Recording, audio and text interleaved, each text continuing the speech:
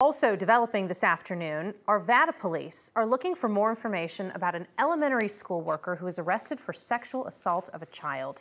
30-year-old Justin Martinez worked mostly as a before and after care provider, sometimes as a substitute teacher. Court records say these crimes happened between August of 2022 and August of 2023.